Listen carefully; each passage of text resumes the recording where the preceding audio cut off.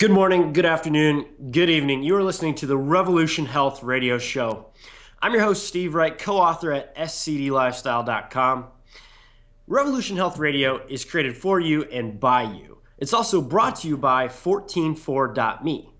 144.me is a 14-day healthy lifestyle reset program. So Chris has put together, based on just working with hundreds of people and interacting with thousands of people on his blog, he's really realized that, much like I have, that it's just really hard to implement things that we talk about when it comes to healthy habits. So sleep, diet, exercise, and stress are all major components that we talk about in the show all the time. But to do them all at one time is pretty much guaranteed in the research literature. Unless you have someone holding your hand, you're going to fail. And so 144.me does that in 14 days, where step by step, day by day, Chris actually walks you through how do you do all of these healthy habits at the same time so that you can do 14 days of really resetting, getting back to zero, and hopefully starting your new year off right, or starting whatever month it is off right. So if you haven't checked it out yet, go over to 144.me and do that now. So as always, with me is integrative medical practitioner, healthy skeptic, and New York Times bestselling author Chris Kresser. Chris, how you doing today? Good, Steve. How are you? I'm pretty pumped, man. All right. Cool. It's good. It's a good day. Good day. Yeah, it's a beautiful day here as well.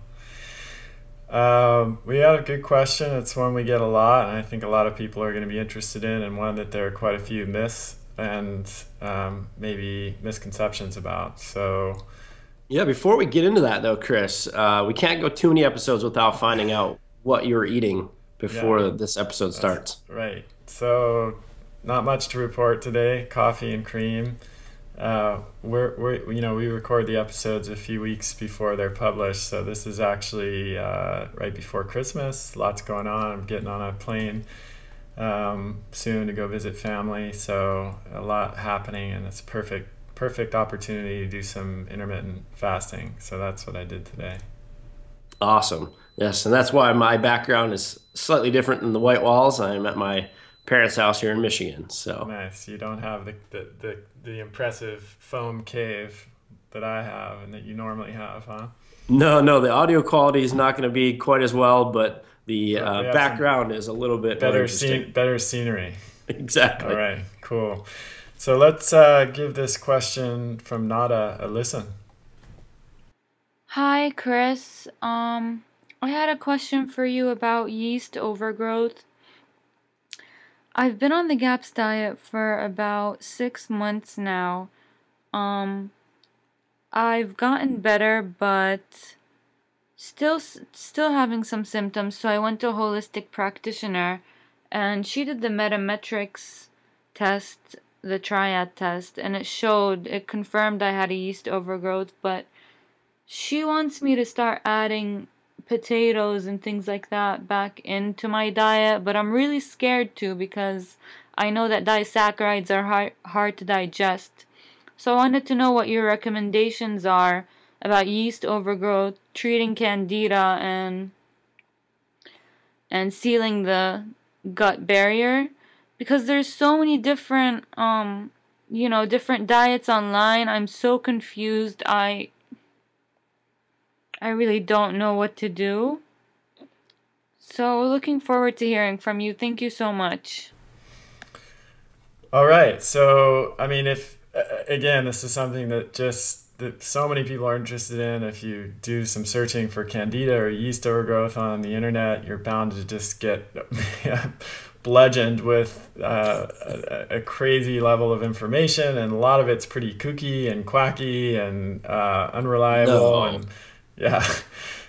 So I'm glad to have a chance to address this. I mean, we've talked about it here and there in the past, but it's good to just do a really focused episode on it. So before you dive in, Chris, I just want to let everybody listening know that if you'd like to have your question answered, go to chriskresser.com/podcast question and go there. The show.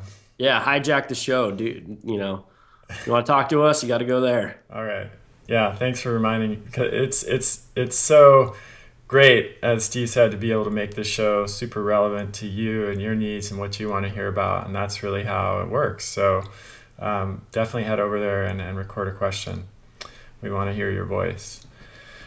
All right, so I'm gonna break this down into a few different categories. The first is not necessary based on what Nada said in her case, or I'm assuming it's a her. Sorry if it's a he, but I want to point this out because it is something that often gets overlooked, and it's important for general population that's thinking about this, and that is the question: is it really yeast overgrowth? So one of my pet peeves is when I hear people say, "Oh, I've got yeast overgrowth, or I've got Candida, or I'm on a Candida diet," and I ask them, "Well, how do you know that you have Candida?" And they say, "Well, because my tongue is white, and I spit into a glass of water, and the saliva, all of these sort of tests that, or even just symptoms that are not reliable as a means of diagnosing yeast overgrowth."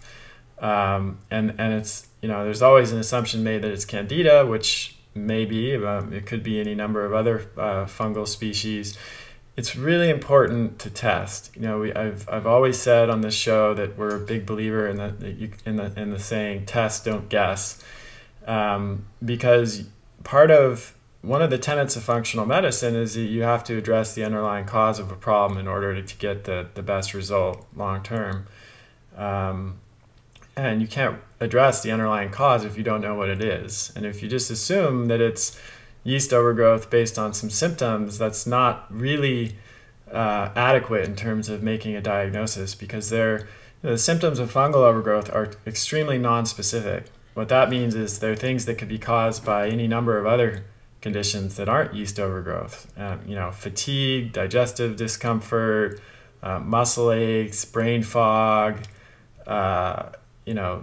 low libido, hormone imbalance, skin rashes. These are all symptoms that could be attributed to Candida or fungal overgrowth, but they could also be caused by a parasite or SIBO or general dysbiosis, or something entirely different like chronic infections such as Lyme disease or co-infection, or a biotoxin-related illness like a mold problem, exposure to a water-damaged building, or even potentially an autoimmune condition or thyroid condition. So, and those are not all mutually exclusive. You can have fungal overgrowth and those conditions, and they often do go together. But the point is, you need to find out what you're dealing with, because the treatments will differ. I treat fungal overgrowth slightly differently than I treat SIBO, for example, or general dysbiosis or a parasite. And certainly I would approach autoimmune disease differently than I would approach fungal overgrowth. So there are pretty good tests for fungal overgrowth at this point. The best ones are stool tests through Geneva, formerly Metametrics, or doctor's data. They can detect fungal overgrowth in the stool. You can get a urine organic acids test, which from Great Plains Laboratories is a good one, and then the Geneva Organics profile is also a good one, and they will detect organic acids, which are byproducts of fungal metabolism in the urine, and if they're elevated, it's a sign that there may be a fungal overgrowth. You can also test antibodies to Candida in the blood. So there's a range of ways that you can get some objective data on whether you have Candida. In this case, as I mentioned, Nada already had the Metametrics test. I'm assuming she means stool, but she could mean the organic acids test as well. I'm not sure. And confirmed that there was a fungal overgrowth. So it seems like she's covered that base. Yeah, I think it's really important just to kind of reiterate what you're saying there, that a lot of the general symptoms or things that we notice in our lives when we're sick could be attributed to yeast overgrowth, but they could be attributed to lots of other things. And I don't know what your experience has been, but my personal health history, and well as the people that I've worked with and the thousands I've talked to, typically it's not just yeast. Yeah. And so this idea of not testing and sort of just or going off just one test and assuming, hey, I found something, that's it, that's the one singular root cause. I think it's really important to make sure people understand that could set you back. That sort of belief could set you back quite a bit and have you wasting a lot of time and money. Yeah, great point. And I agree. I would say maybe 15% of the time or 20% max, it's just fungal overgrowth without, SIBO or parasites or some other issue. And 80% or 85% of the time, it's something else in addition to fungal overgrowth. So great point, Steve. So moving on to the second point, which is the appropriate diet for treating yeast overgrowth. Nada mentioned she's been on GAPS for 6 months, and this is certainly a good choice with some caveats for yeast overgrowth. Now, if you're not familiar with GAPS, it's based on the specific carbohydrate diet, and both of those approaches remove complex carbohydrates, polysaccharides, and disaccharides from the diet. So when we talk about carbohydrates, we're talking about different arrangements of glucose molecules, and we have monosaccharides, which are single sugars like glucose, which are very rapidly absorbed in the upper part of the small intestine. They just don't require a lot of absorption because single molecules can pass directly across the lumen of the gut into the bloodstream. Then you have things like disaccharides, which would be lactose, as an example, which have to be split. They're double sugar molecules. They have to be split into single sugar molecules before they can be absorbed. And in people with poor digestion and absorption and fungal overgrowth and SIBO and these conditions, those disaccharides don't get properly broken down. They linger around in the gut, and they can become food for pathogenic yeast and bacteria and other critters in the gut that we don't necessarily want to be feeding. And then polysaccharides would be starches or any carbohydrates that have longer chains of glucose molecules linked together, and they're even more difficult to break down. So that's the theory with GAPS and specific carbohydrate diet. And so the idea is if you have a fungal overgrowth, you should avoid disaccharides and polysaccharides because they're difficult to break down, and they may potentially feed these overgrowths or infections. Now, I want to point out that overgrowth is probably the best term because Candida is a normal resident of the digestive tract, as are many of the species of bacteria that become overgrown in SIBO. And it's not like you have an infection with a parasite or something that shouldn't be in the gut but is there. What's generally happened in these situations is something that is normally in the gut has become overgrown and overrepresented in relation to some of the other beneficial species of gut bacteria. So the reason I mention that is because it hints at a different approach. The idea is not to just completely wipe out these species because that's not even necessarily desirable. The idea is to get things back into balance, and that's really the focus of any kind of treatment for fungal overgrowth. Now, yeah, that's such a great point, Chris, that I think has taken a long time to sort of like begin to get out in the world. And so a lot of the articles people are going to be reading when they have these yeast overgrowths are not pointing that out. And I think that's one of those other fundamental beliefs that if you have the belief that all yeast is bad or something like that, then you're probably going to adopt a different treatment strategy that I think you and I have both seen very non-effective. Yeah, well, the systemic antifungal drugs are a good example of that. I mean, they can just really wipe out fungal species in the body, and they can have a pretty dramatic effect when you move from yeast overgrowth to and you start using those drugs. You can have a big improvement in symptoms, but if you take them for too long, you start wiping out the beneficial yeast in the body, and beneficial yeast actually protect against bacterial overgrowth.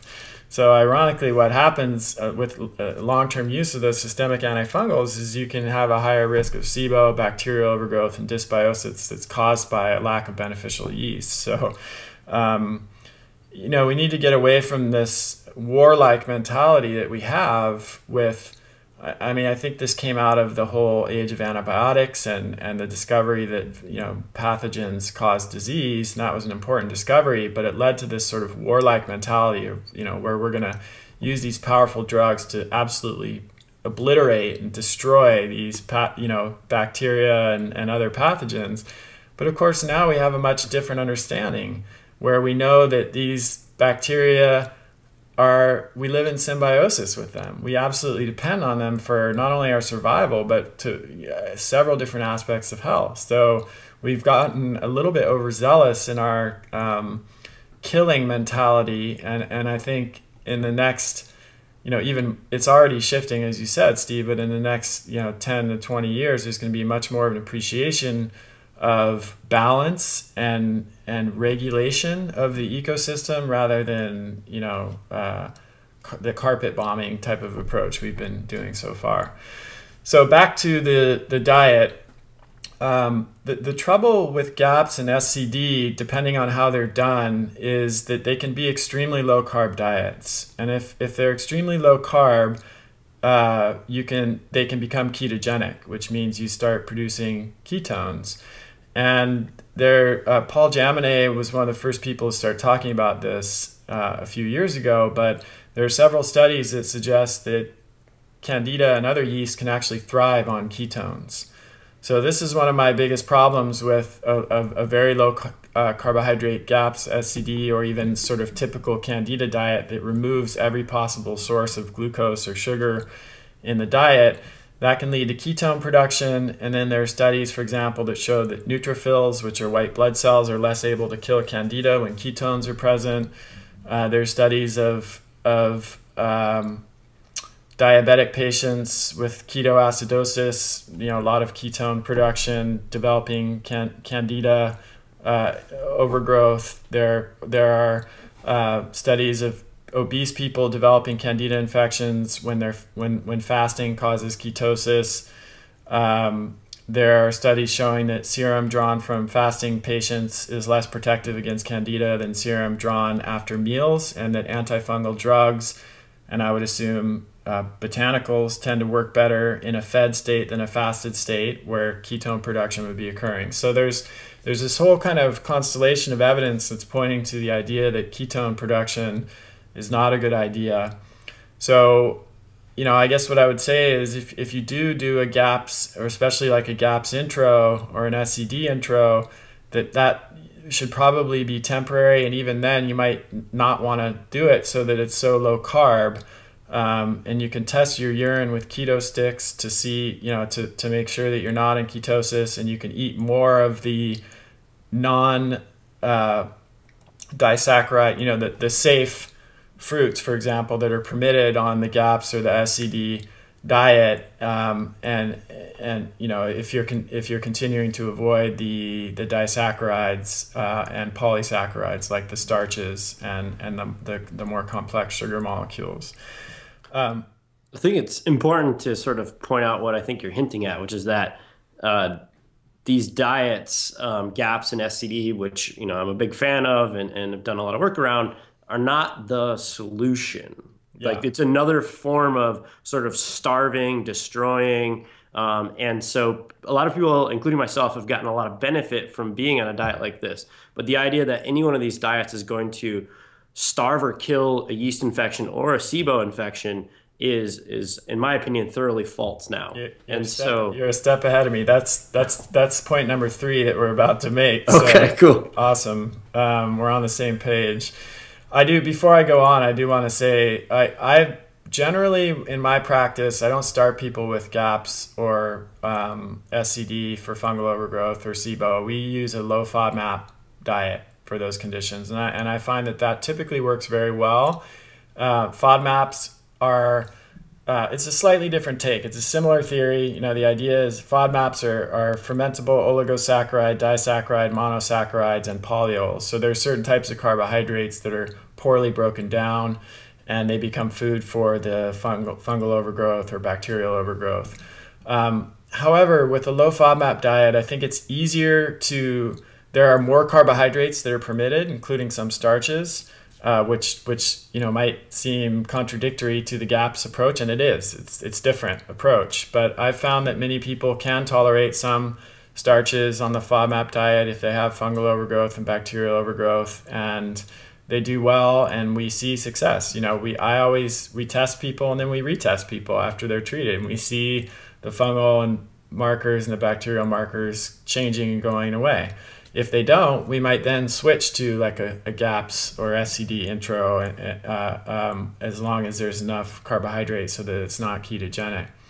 So I think either of those will work. Low FODMAP as a starting place, GAPS or SCD, as long as you're eating enough fruit and carbohydrate so that you're not going into ketosis. And again, you can test that with the keto sticks, which are the urine strips. Those are both good choices. So one thing that neither one of us had mentioned, probably because we don't like it, but or don't like to mention it, is the anti-Candida diet, which anybody who's Googling this issue is going to run into 1,000 websites that talk about this. I'm right there with you. I was just about to mention that I'm not a big fan of the anti-Candida diet. I think it's both unnecessarily restrictive and not restrictive enough. So in the unnecessarily restrictive category, it removes literally like every source of glucose. I mean, on the extreme versions, you see even carrots and things like that prohibited because they have too much sugar. However, as I mentioned, if you do that, you're going to probably end up in ketosis, which can actually make things worse. And I've just never seen any peer-reviewed evidence that suggests that that's necessary. In terms of the not restrictive enough, many Candida diets actually permit grains, which is strange when they're trying to get rid of every source of sugar, and grains are ultimately carbohydrate for the most part. And they're also poorly broken down for many people because they're complex carbohydrates. So, you know, you'll see the anti-Candida diet permitting grains, particularly the alternative grains like quinoa and millet and things like that. And I just don't see those things working well for most people who have gut issues. So that's something to keep in mind. I don't think that the quote anti-Candida diet is very effective, and if it was, you wouldn't see people on it for years and years having the experience that they have. So that's something to be avoided. Now, point number 3 is what you just mentioned a little while back, Steve, and that's this. Diet is not typically enough to treat fungal overgrowth and SIBO, in my opinion. It's definitely a big part of the strategy, and it's important, but when we have a patient that has fungal overgrowth or SIBO, we absolutely, without exception, will use antimicrobials. And we start with botanicals, and 90% of the time that's what we use. In some cases where the patient has just recurring recalcitrant infections, we might start to use some prokinetics like low-dose naltrexone and possibly rifaximin and neomycin if they have a methane overgrowth, which are medications. But almost exclusively we're using botanical nutrient-based protocols. So some of the ones that we use and that have research behind them and tend to work well would be undesilenic acid, uva ursi, cat's claw, pau de arco, lauric acid, which is monolaurin or lauricidin. High-dose biotin actually is antifungal, like 5 milligrams per day. Gymnema sylvestre, which is an herb that has been used historically in India as for blood sugar issues, because it reduces sugar cravings and helps balance blood sugar. It has recently been shown to be very effective in terms of inhibiting Candida growth. Saccharomyces boulardii, which is a beneficial strain of yeast, has been shown to inhibit the growth of Candida and also reduce inflammatory cytokine production that is associated with cells that are infected with Candida. Soil-based probiotics like Prescripticist are I think, effective in terms of outcompeting Candida for adhesion sites in the gut. So all of these things, many of which we've talked about before, can be really effective in an overall antifungal strategy, and I think they're very important. And if you've been doing a GAPS approach, for example, for 6 months and you still have symptoms and you're not doing these other things, then that's absolutely something to look into.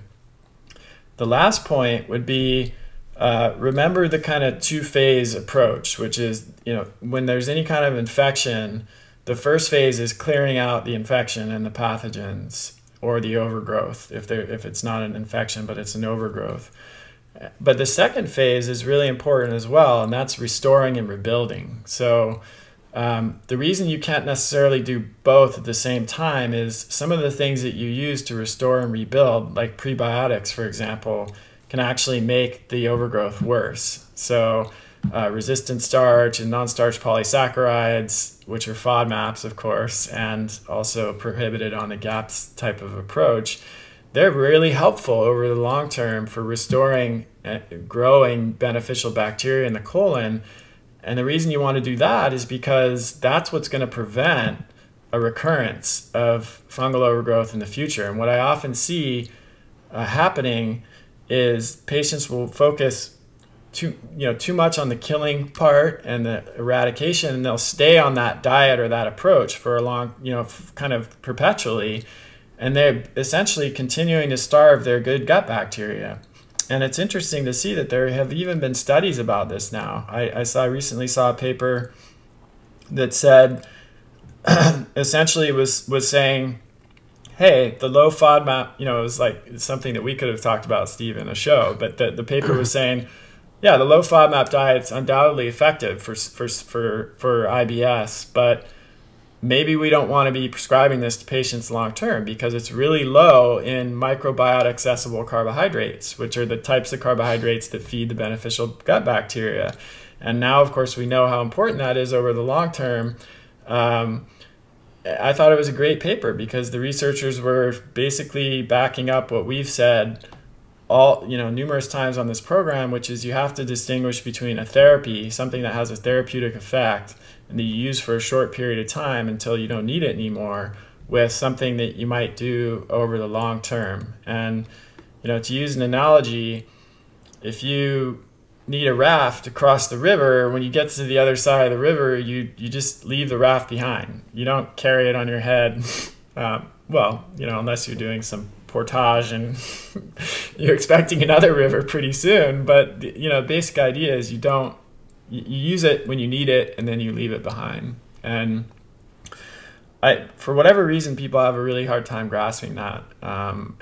You see that in the low carb world, I think, where I think it can be a super effective therapy and a shorter term approach for a lot of conditions and people, but doesn't necessarily need to be the lifetime approach, or the fact that it tends to work really well as a therapeutic intervention. That doesn't necessarily translate into meaning that eating carbohydrates led to the condition in the first place. So we get it all tends to get kind of convoluted. And the point here that I really want to stress is that once you get the Candida back or fungal overgrowth back into balance, that's not the stopping place. The next step from there is to rebuild then your beneficial gut bacteria, which is what will prevent the Candida from getting overgrown again. And I can tell you, and I'm sure you've had this experience, Steve, that people who get Candida, they don't often just deal with it once. It tends to recur and be an issue. And I think one of the reasons for that is that they don't stress the rebuilding part as much as they should. Yeah, I would echo that. And so just to kind of recap this, I think what we hit on here was several sort of top mistakes that you can make if you have a yeast or a Candida overgrowth. And so I'm going to recap them, and then you correct me if I missed or whatnot. So the big one that you just mentioned was that people stay in the killing phase and they forget about the fact that we need to feed the microflora and rebalance it. I'm going to pause while this clock goes crazy. Wow, that's a nice little clock alarm there, Steve. Yeah, thanks. My mom loves Christmas. Is that your music box? Oh, yeah, this is what I jam out to, to get ready for the podcast. Oh, sweet. We're seeing a different side of you. Okay. All right, so I'm just going to recap this, and correct me if I'm missing any here, Chris, but working backwards, one that you just mentioned was people tend to stay in the killing phase too long and don't think about actually rebalancing the microflora and actually feeding it. Some people assume that diet is the solution to yeast and fungal overgrowth, when many times it's not. There needs to be other interventions. When people do diets to try to help with yeast overgrowth and candida, they typically will end up on a ketogenic diet, which can actually inhibit sort of the short-term treatments that will actually get rid of the candida. And then I think another big one that we mentioned was the idea that I think you put around 80 to 85% of the time, it's not just a yeast overgrowth issue that they're, and I think this is one of the reasons why people keep getting yeast overgrowth as well. It's because they don't ever get off the killing protocol, and they don't realize that there's 80% of chance or more that they have maybe another infection, or they have a hormone issue, or they have an autoimmune issue that they're not looking at. Yeah. Great recap, Steve. Perfect. And maybe we'll call this episode 4 biggest mistakes people make when treating yeast overgrowth. Awesome. I like it. All right, everybody. Thanks for listening again. Remember to submit your questions so your voice can be heard. And thanks, as always, for listening. Yeah, and in between episodes, if you want to get Chris's latest studies or the latest recipes he's posting, things like that, make sure you're following him on social media. If you're a Facebook user, go to facebook.com/Chris Kresser LAC. If you're a Twitter user, go to twitter.com/Chris Kresser. And thank you for listening. We'll talk to you on the next show. Thanks, everyone.